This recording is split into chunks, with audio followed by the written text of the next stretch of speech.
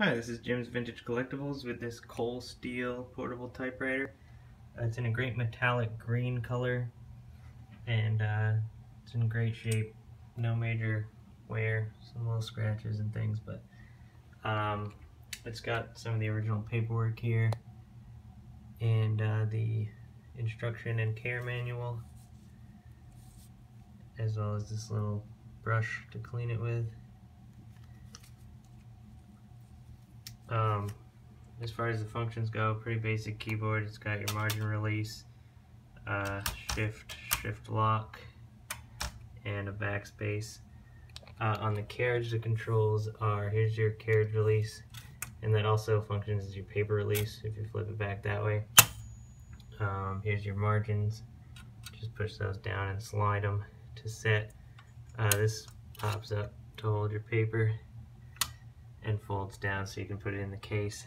Over here you have this controls the line spacing, so it can do single, and then this is 1.5, and this is double spacing.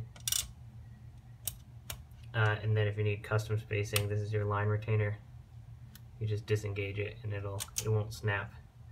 See, when it's engaged, it'll snap to each line. If you disengage it, you can do more custom spacing. And then, it also has, you can use two-tone ribbon. It's tough to see. Let me spin it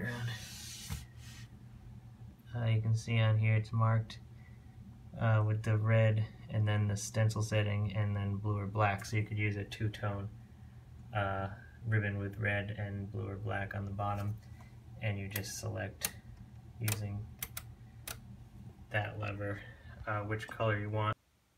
Over here is the carriage lock. When you're ready to put the typewriter back in the case, you just flip this down, slide the carriage all the way over until it locks into place there, and then push the return lever down, and it's ready to go in the case.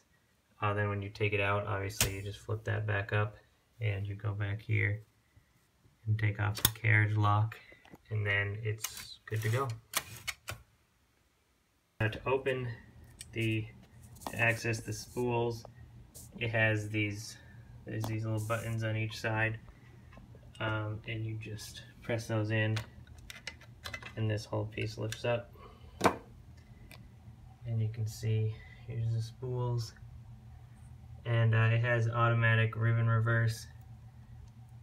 When it runs out, or when it gets to one side, it'll pull this out, which will make it then start going back in the other direction until this one here gets pulled out, which will then reverse it back, and it'll keep doing that as long as you want until your ribbon runs dry.